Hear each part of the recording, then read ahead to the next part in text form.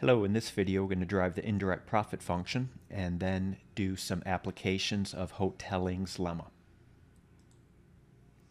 So we're going to consider a perfectly competitive price-taking firm. The indirect profit function is the following. The firm's profit is a function of exogenous variables, the variables determined outside the firm's control.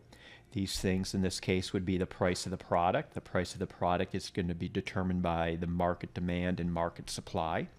And that price then will just be given to the firm. The firm is a price taker. And likewise, the price of the inputs will be determined in the market for labor and the market for capital. Sometimes this indirect profit function is called a maximum value function, or it is often called a maximum value function. So here we have a firm's production function. Okay, you're going to look at this in the short run here where capital is fixed. So output, the quantity of output equals 2 times the square root of labor. So L is just units of labor. P is going to be the price of the product. W will be the wage. And profit will be revenue minus cost. Again, we're ignoring fixed cost here. And making a substitution in for Q. What is Q? 2 times the square root of labor. So we have that right here. And I am going to take the derivative of the profit function with respect to the firm's choice variable. The firm only has a choice of setting L. The P and W are given to the firm. So taking the partial derivative of the profit function with respect to L labor, we're going to get this result right here. We're interested in maximizing profit, so we're going to set this first derivative equal to 0. We're going to solve this then. We're going to solve this first derivative here for L. So just moving some things around. Dividing through by W. And then squaring both sides. This happens to be the firm's labor demand. So now what I'm going to do is I'm going to take this L and I am going to plug it into our profit function. So where I have L down here, I'm going to plug in this result. So making that substitution, we get this. There's also an L over here by the wage. So for that, I put in again P squared divided by W squared. And we're going to just simplify this.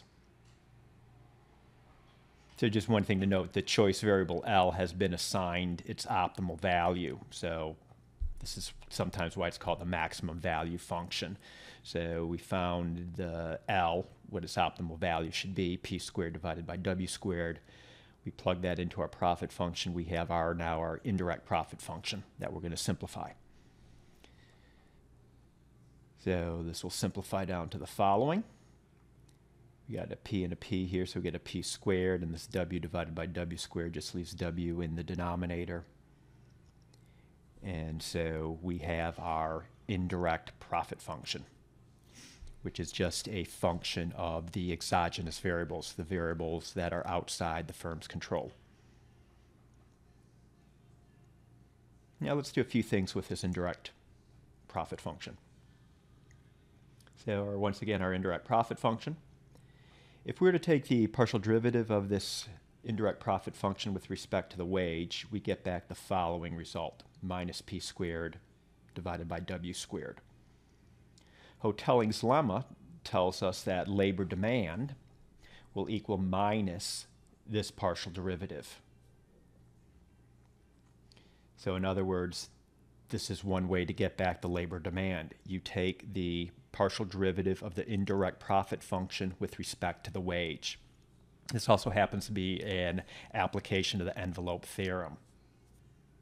So another application, so once again our indirect profit function. Let's now take the partial derivative of the indirect profit function with respect to price. You'll get this result right here. So Hotellings Lemma tells us that this partial derivative of the indirect profit function with respect to price will be the supply equation for the firm. So the firm's supply equation, Q, equals 2 times the price divided by the wage. let me show you that this is indeed correct. So let's derive the firm supply equation here. In the short run, where capital is fixed, it can be shown that marginal cost equals a wage divided by the marginal product of labor. The marginal product of labor is just the derivative of this short-run production function with respect to L. We get this result. So plugging that into marginal cost, we have this result right here. In perfect competition, price equals marginal cost. So replacing MC with P. Going to move some things around here. And one thing to note here, that L to the 1/2, look at this production function over here, L to the 1/2, if we were to solve it for L to the 1/2, you'd get Q divided by 2. So let's make a substitution. L to the 1/2 just equals Q divided by 2. So I did that on the left-hand side, solve for Q. That is the firm's supply equation, supply function. All right, that's it. I hope you found this video helpful.